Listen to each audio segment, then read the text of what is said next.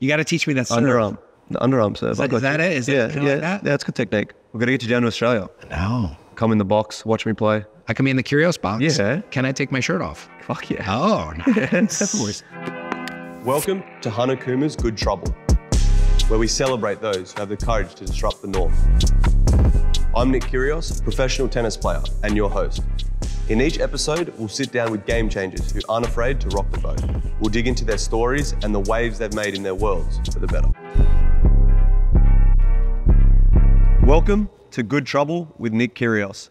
Today, I'm joined by Rainn Wilson, forever synonymous with the hit series The Office. Besides being the former assistant to the regional manager, the reigning champion of mockumentary sitcoms is an Emmy-nominated podcaster, producer, writer, director, and soulful author. He's all that and a bag of beats. Or as he puts it, just another luminous spiritual being having a beautiful and difficult existence. A perfect description for the star of titles such as Galaxy Quest and 6 Feet Under. Nick, it's such a pleasure to be here. Thanks for having me. Thank you. I have a suggestion for a title for your show. Just a little bit curious. I'm curious what you think. Again, I'm playing with words. Yeah, it's a fun. I mean, look, Good Trouble's good though. All right. I like it though. I like it. Curiosity. No. So, I mean, let's jump straight into it. Rainn, welcome to Good Trouble. And what does good trouble mean to you? I think it's up to everyone to make some good trouble in terms of trying to make the world a better place. And sometimes that takes some sharp elbows, and that's okay. And in your case, a sea of broken tennis rackets. Your parents were both heavily in arts, and I'd imagine they have a pretty strong influence on your career. And how have they helped you? Yeah, you know, my dad passed away a few years back. He was kind of the most important force in my life because my mom took off when I was about 1.5 years, and I stayed with my dad. On the positive aspect, my parents very much loved the arts, encouraged me to go into the arts, encouraged me to read and write and paint and draw and act. And they also were members of the Baha'i faith. And so Baha'is love to explore all the world's faith traditions. So we would do meditation, and we had family prayers. We would read texts, holy texts from a lot of different faith traditions. So I feel really grateful for that. But there was a lot of family dysfunction too. And that didn't help the old mental health journey. I describe it like when I was growing up, my family was so weird. They were this kind of hippie, bohemian, Baha'i weirdos. And I didn't know how to like fit in. So I would watch people interact.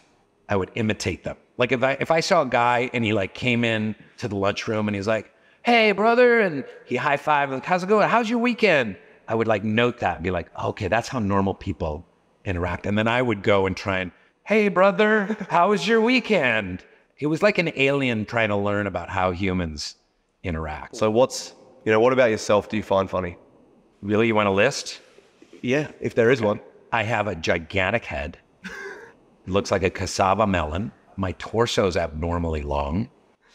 So I guess, look, times have kind of changed, social media, and, there's so many digital personalities. When you took your stuff to, I guess, the internet or websites or socials, did you ever look up to someone that helped you with all that? Like, who were some of your influences, if any? Boy, that's a great question. No one's ever asked me that before. And I don't know how to answer. I know you had Jay Shetty on your show. I love what he does in spreading his message of joy. He just seems to do it so effortlessly. And I also appreciate there's some stand-up comics like Theo Vaughn and Bert Kreischer that are hysterical, but also like have like a good human message that they're getting. They're not just telling like fart jokes, But social media, it's like, it's the best of times, it's the worst of times. Like, there's so much you can do on social media that's positive, and it can connect people, it can inspire people, it can tell stories. But at the same time, you've got generations of people just staring at their phones. Ooh. Is it worth it? Maybe I should just unplug all of that social media. I'm not sure, but I'm trying to put a positive message. I'm letting people know about who I am, what my journey is. And on Soul Boom, we're starting a whole Soul Boom brand. I'm starting a Soul Boom podcast. I'd love to have you on it sometime. And trying to have kind of inspiring, uplifting spiritual conversations with young people in a new, fresh, kind of irreverent and fun way. And I think that's a valuable service. But what about you? Do you think it's worth it? I mean, I think there's a lot. I know you tell people to eat a lot of dicks on social media. Yeah, especially Piers Morgan. Yeah, I would do that. I would say that to him. Yeah, it's just like, I think, when I was young and I came onto social media, I only followed people and really wanted to look at people that I enjoyed seeing what they did behind the scenes. Like I looked at your social media for like 30 minutes and I was watching your tennis videos, and I think that's all positive. That's all joy, and you made me smile, but there's also so much negative energy that's on there. It gives everyone an opportunity to kind of critique someone's work and just spit venom into people's faces. And I don't like it, and I haven't always dealt with it the best. It's hurtful, some of the things that are said. It seems like everywhere you go, it's just people just sliding and looking at the screen and scrolling. It was this big, weird social experiment. It's like, let's drop these little miniature computers into everyone's pockets, and then let's connect them on Facebook and Twitter and Instagram and Snapchat and TikTok. And there's unlimited porn, there's unlimited distraction, there's unlimited connectivity and opinions, and the algorithms are all wired for outrage. So the more outrage you get, the more you click and the more you send and the more you interact. So the more money they make.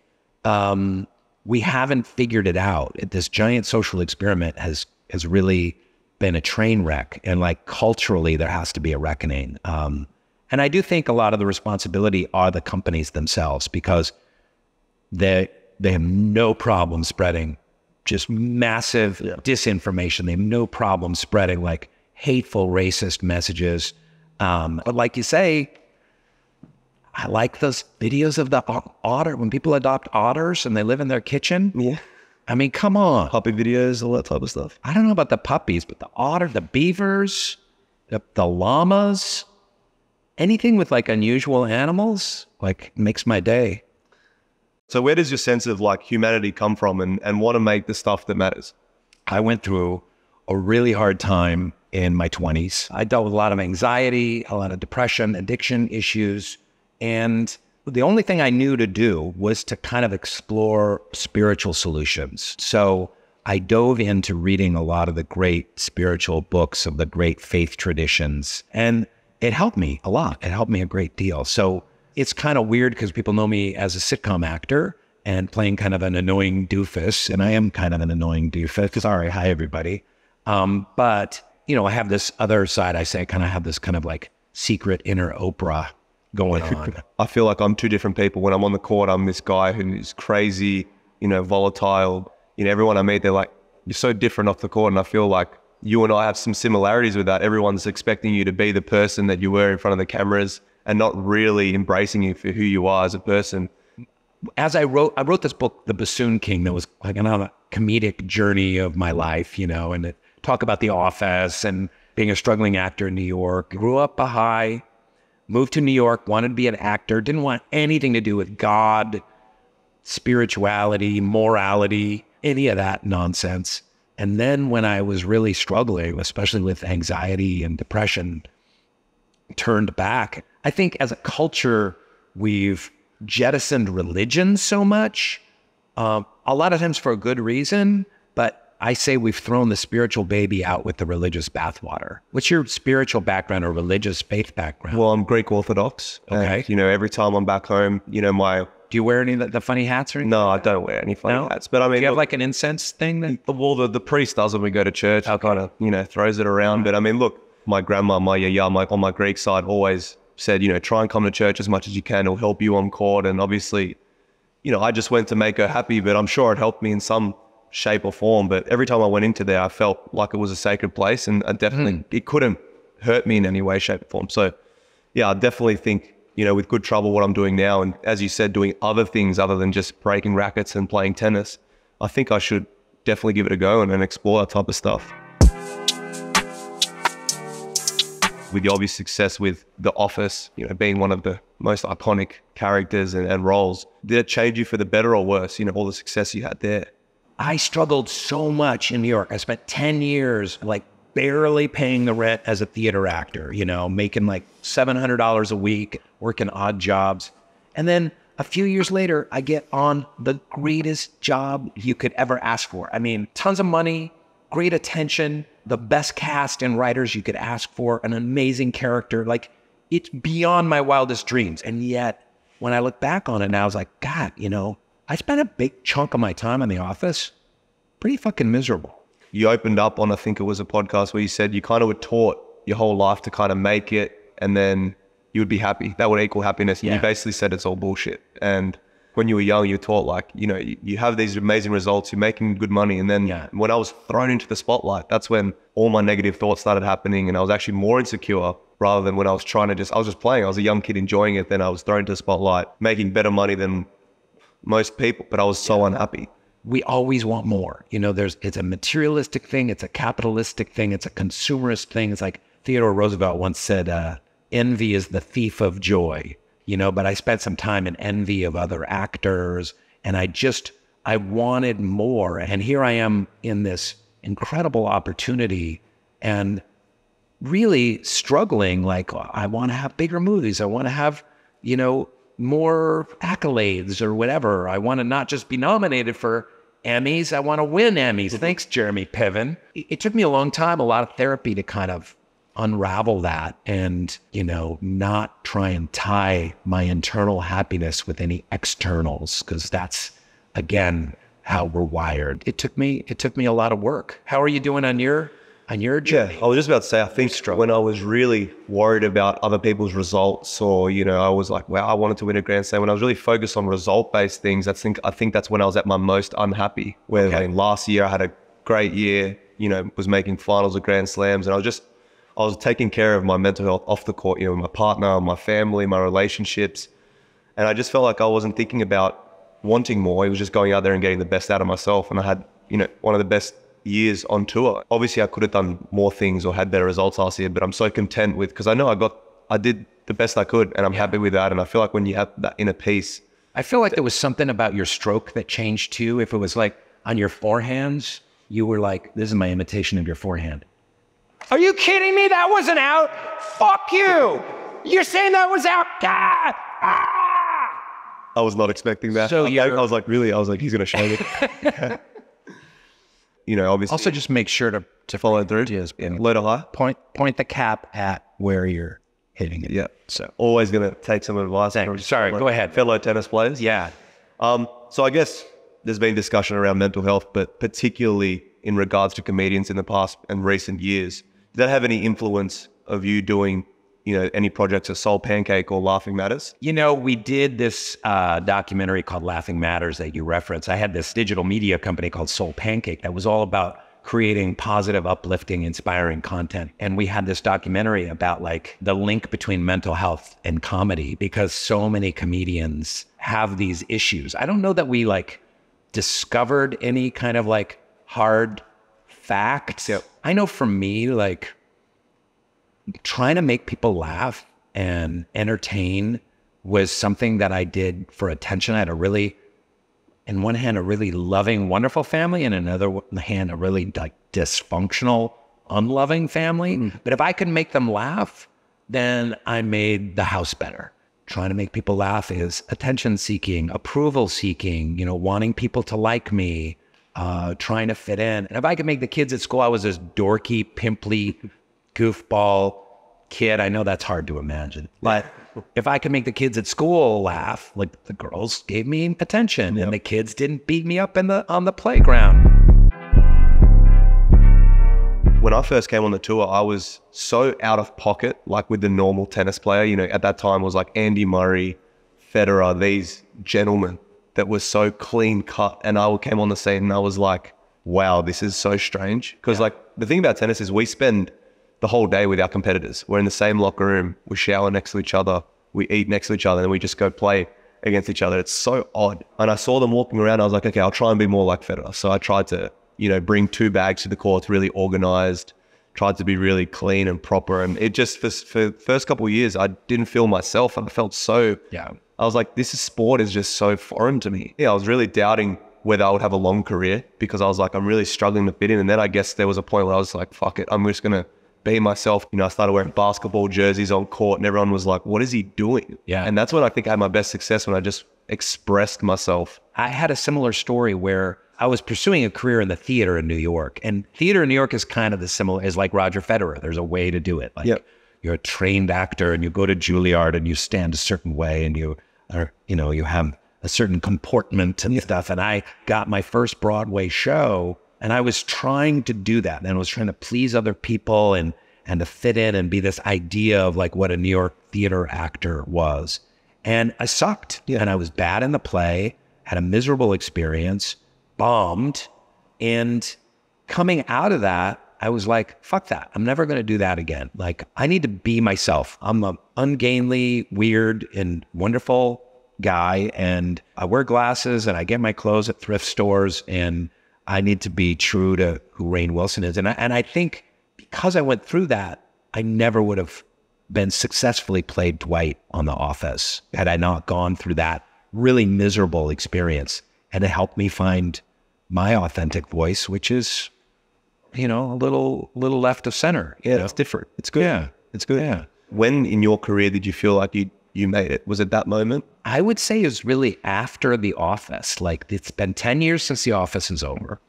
And I've done a good dozen movie roles and a bunch of television and some plays, gone back to the theater somewhat. And like, this is the career that I've always wanted. Like, I make a living, I play some cool characters. People may not be watching the stuff that I'm doing, but I don't really care as much. Unlike being a professional athlete, we have a very narrow shelf life. Yeah. I want to die on stage doing King Lear. I want to keel over in a heart attack at age 89. But that's the cool thing about acting. You don't retire, you just keep going. Yeah. I'm sure many people still recognize you as Dwight. Are there still any similarities between you and Dwight? Dwight and Rainn both are kind of socially awkward and don't fit in and have kind of a skewed way of seeing the world. Which is good trouble, by the way. Which is good trouble. But beyond that, there's not really that many similarities. The thing I love about the theater is you get trained in the theater to just play characters. I played dozens of characters before I played Dwight. Dwight was the one that really took off. I've played dozens of characters since I played Dwight. And that's where I get off the most. Like, I get a script and there's some kind of offbeat dude. And like, how am I, Rainn, going to suit who I am and portray that offbeat dude?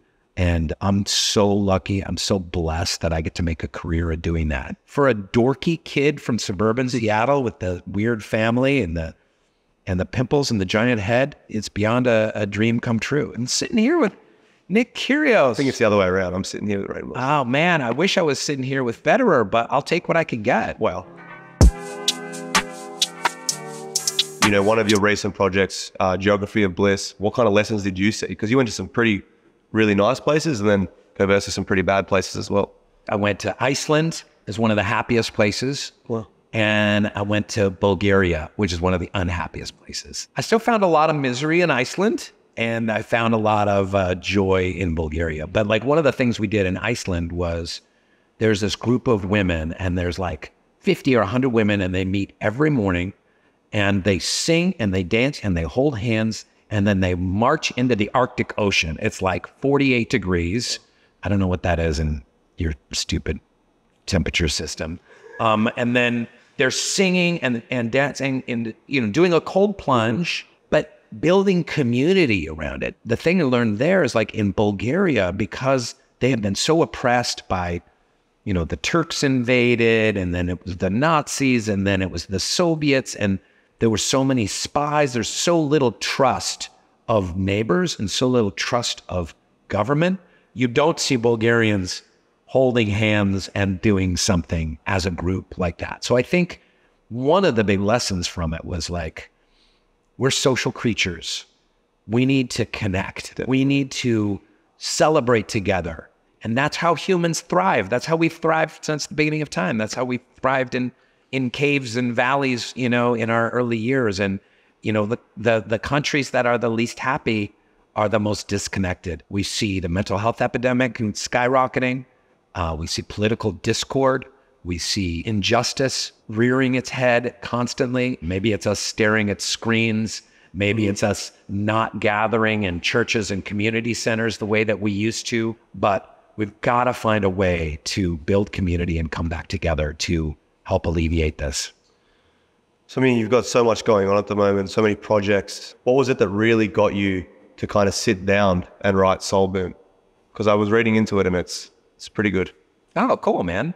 You know, I hate to say it, but something good for me came out of COVID. All of a sudden, when COVID hit in March of 2020, and I knew I wasn't going to be acting for a long time. And I was like, okay, this is it. I was unshowered and I was in my boxers and my robe and headed down to my office and just started writing this book. I didn't know if anyone would buy it. Dwight is writing a book on spirituality. Give me a break. But it got rejected by 12 of the 13 publishers we sent it out to. I'm just so thrilled that I got that opportunity to get that down on paper. I said this is kind of like my getting hit by a bus book. I walk out these doors and get hit by a bus. Like I've got my, here's everything I thought and believed in case anyone cared what the guy from The Office thinks about anything. Plenty people care. Plenty people care. Look at you. I don't know if you know, I have my own foundation as well. And there was one particular moment with me where I went to a kids hospital in France. I still remember it. And, you know, I'm meeting with kids that maybe don't have long left and there's some tennis fans. And I was in there and I was like, this is kind of a moment for me where I knew that I had a bit of a platform where I could help and do something like that. And, you know, it's been an ongoing thing for me. And I never thought that I'd have, like Nick Kyrgios, have the platform or the reach to do something like that. When did you discover that you wanted to do all these ventures and business things to help others? In the Baha'i faith, we're taught, like, be anxiously concerned with the needs of the age that you live in. If you have a deep compassion for the suffering of others, let that drive you. I've always felt that kind of responsibility. And like you said, platform. All of a sudden in the office, and I had a platform, and all of a sudden millions of people cared about what I thought. I was like, well, shit, I better do something. And so, you know, I've been working more in philanthropy and, you know, with Soul Pancake and Soul Boom, trying to kind of foster these conversations. But I think you don't have to be a celebrity to make a positive impact. And that's really important for people to know. Like you influence your sphere, you know, you positively impact, your little arena. You know, it can be your family, it can be your cul-de-sac, your church, your school, your place of work. That it's grassroots is where that change really happens. But I think that more and more that's starting to spread as people realizing like, oh, it's not enough to just live a nice, comfortable life. And that's kind of where you came to. Like, I'm making millions of dollars. I'm feted as a celebrity, and you could just enjoy that, but you're also, you know, giving back. And I think everyone has some kind of responsibility to give back in that way. The thing that kind of moves me the most, like I just did a signing at like this Comic-Con thing the other day, and like people come up tearfully and they say, you don't understand how much The Office means to me and my family. I was going through hell and COVID. I was sick. My family was sick. My parents were getting divorced, whatever. Like the laughter and the peace and the joy that show has brought me and my family, like, means so much. And you know, we didn't go into The Office thinking, oh, we're going to help people. We were trying to buy houses, you know. We were trying to like make a decent comedy and have a job and pay off our student loans. And I have been encouraged to share about my own struggles, because a lot of times young people, especially when they're struggling, they feel all alone. They're not alone. And it's so important to know, like, we all have our struggles, and especially folks that are quote unquote successful. It's really important to share that. And it helps people a lot. I know you said you were like, for the majority of The Office, you were miserable, but I'm sure that you want to take that. I wouldn't say the majority of that. I wouldn't say the headlines ran with that when I was talking about it, but it was off and on for a few years of The Office that I was, and I wouldn't even say miserable, but just like I didn't appreciate it the way that I should have. I didn't just savor it. Like, this is as good as it gets, man. Just enjoy it. And I think all of us humans have that sometimes. Take it for granted at some time. Yeah. I mean, I'm sure you were miserable for years on the pro tour. Like, dude, I know. You were like top 20 tennis player and making millions and touring the world. And And like during that time and like... Yeah, I was walking out Centre Court of Wimbledon and I look back at it now and I can reflect and it's like, wow, what a moment. I've done that multiple times. Yeah. And then there was a couple of times where I was just like, took it for granted. I was like, I hate this. I was miserable. And then I look back and I'm like, why was I thinking that way? Yeah. Yeah. But you obviously probably have some more famous friends than I do and probably more friends in general. But is it important to you to encourage your peers and people like that to spread awareness and help? Like, is that a priority for you? I think that there's a lot more that celebrities could be doing to use their platform to make the world a better place, whether it's environment, mental health. Pick your cause. Even if it's just raising money for specific causes, I think that people could put their money where their mouth is a lot more. I do feel like people, when they get a bit of a platform and they reach a level of, I guess, success, they do have the obligation to give back. I know plenty of athletes who don't do that. We all have our platform. Yeah. Like you and I have a larger platform and someone has a smaller platform, but use your platform to cause some good trouble. There's great crisis and injustice going on. There's the mental health epidemic, there's climate change, systemic racism. There's all kinds of issues that need our help and everyone's got a role to play. There's a great quote I heard recently, and it was basically, God lives where your deep gladness meets the world's deep hunger. And I love that idea that we all have stuff that we're passionate about that gives us like that deep fulfillment. And how does that intersect with what the world needs? You could be on a meetup that you do, at the grassroots. It can be some volunteering that you do at the local library or school. But to me, that pretty much says it all. And I find that really inspiring. And, I heard there were some brief rumors, recently about the Office reboot. Yeah. Are you spearheading that? And I think I'd be a pretty good special guest. You'd be great. Is it going to come back? I'm going to say it right here and right now. In fact, I'm going to use this show to make this special announcement. I have no idea. We have a character that loses her shit and needs to smash things and swear at umpires or refs. That barely happens. Barely. Yeah. You've only watched little every time. It's not every time. Dude. This is my show. You're making me look bad. Okay. No, I know. Those are just the juicy YouTube highlights of Nick Kyrgios. That millions and millions of people see.